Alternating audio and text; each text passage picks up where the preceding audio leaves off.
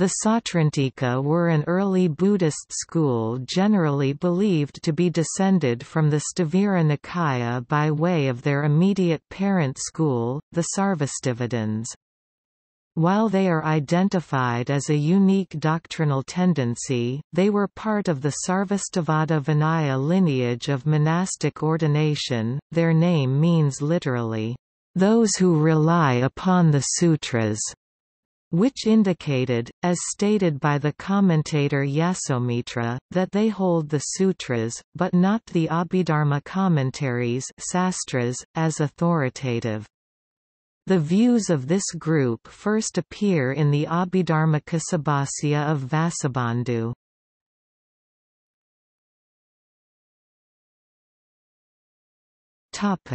Name. The name Sautrāntika indicates that unlike other North Indian Staviras, this school held the Buddhist sutras as central to their views, over and above the ideas presented in the Abhidharma literature. The Sarvastivada scholar Samgabhadra, in his Nyayanusara, attacks a school of thought named Sautrāntika which he associates with the scholars Srilata and his student Vasubandhu. According to Samgabhadra, a central tenet of this school was that all sutra is explicit meaning natartha, hence their name. The Sarvastivadins sometimes referred to them as the Darstantika school, meaning, "those who utilize the method of examples." This latter name may have been a pejorative label. It is also possible that the name Darstantika identifies a predecessor tradition, or another related, but distinct, doctrinal position. The exact relationship between the two terms is unclear.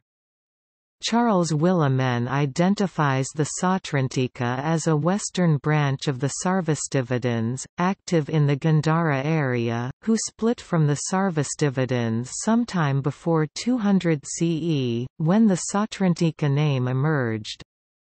Other scholars are less confident of a specific identification for the Sautrāntika. Nobuyoshi Yamabe calls specifying the precise identity of the Sautrāntika one of the biggest problems in current Buddhist scholarship.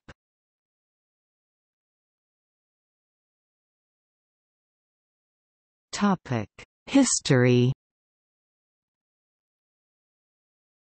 The founding of the Sautrāntika school is attributed to the elder Kumaralata c. 1st century, author of a collection of Dhyarstanta Pankti named Kalpanamandatika. The Sautrāntikas were sometimes also called disciples of Kumaralata. According to Chinese sources, Harivarman 250 to 350 CE was a student of Kumaralata who became disillusioned with Buddhist Abhidharma and then wrote the Tattvasiddhi Sastra in order to eliminate confusion and abandon the later developments, with the hope of returning to the origin. The Tattvasiddhi was translated into Chinese and became an important text in Chinese Buddhism until the Tang dynasty. Other works by Sautrāntika-affiliated authors include the Abhidharmamurtara Sastra attributed to Gosaka, and the Abhidharmavatara Sastra attributed to Skandila. The elder Srilata, who was Vasubandhu's teacher, is also known as a famous Sautrāntika who wrote the Sautrāntika Vibhasa. Gosaka's Abhidharmavatara and Harivarman's Tattvasiddhi have both been translated into English.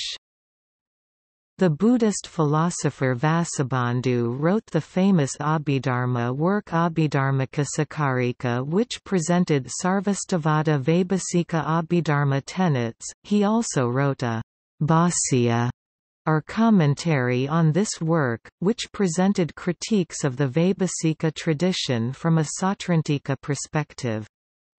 The Abhidharmakosa was highly influential and is the main text on Abhidharma used in Tibetan and Chinese Buddhism up until today. The school of Buddhist logic, pramana, of Dignaga and Dharmakirti are also associated with the Sautrāntika view.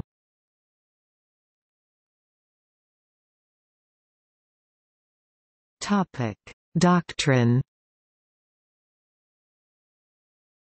No separate Vinaya monastic code specific to the Sautrāntika has been found, nor is the existence of any such separate disciplinary code evidenced in other texts. This indicates that they were likely only a doctrinal division within the Sarvastivadin school. The Sautrāntika criticized the Sarvastivadins on various matters such as ontology, philosophy of mind and perception.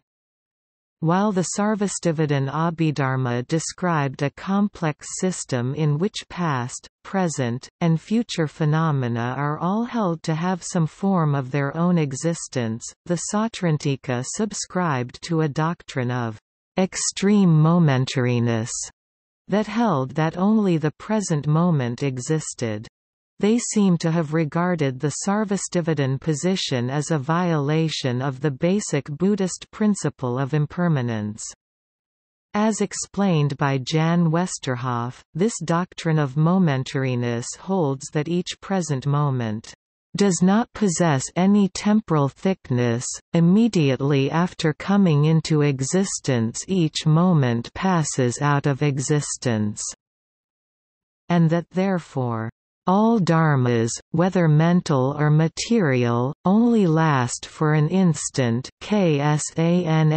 and cease immediately after arising.